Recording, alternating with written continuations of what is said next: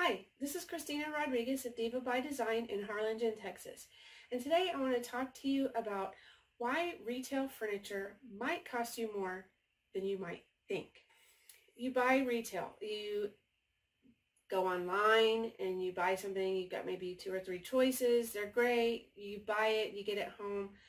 Does it match your room? Oh, it may be a little bit off, but it was so cheap, it doesn't matter. Or you go to the store and you buy it and you get it home and it doesn't quite fit in your room because you didn't measure your room or measure the space that it was going in before you went to the store. Always do that. So that's my tip for the day. But retail furniture is pre-made. It's a limited range of options and you can get it quickly. Maybe 1 to 2 weeks at most if you're ordering it, maybe the same day if you go to the store and you buy the floor model. Sometimes you can get it that quickly. Think about it this way. You're buying something, depending on what you buy, especially online, you're going to get something that's very inexpensively made. The materials are inexpensive. The labor was inexpensive because it's normally made in another country, which shall not be named. And they're not taking care with their products.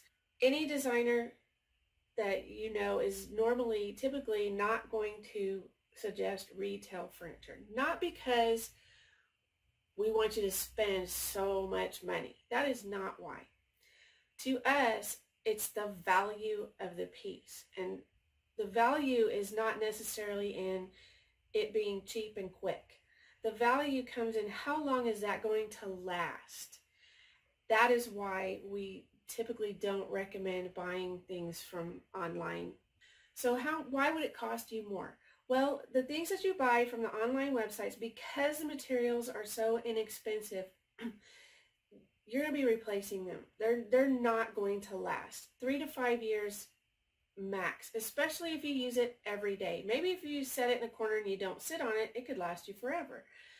Then that's a really good buy.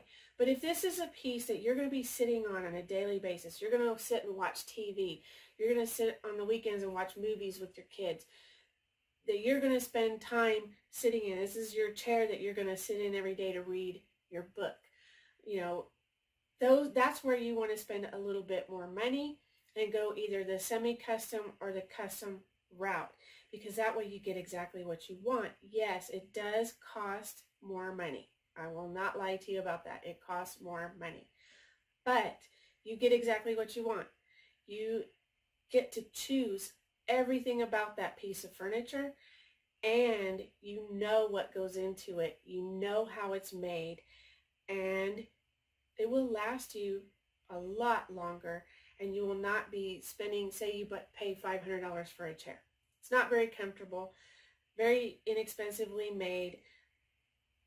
You sit on it and you're going, I don't want to sit on that anymore. But you get tired of it, toss it out, spend another $500 on another chair. That's $1,000 you've just spent. Well, you could have taken that $1,000 and put it into something and got exactly what you wanted, that you knew before you bought it was going to be comfortable and was going to last. That, to me, is the value of custom over retail.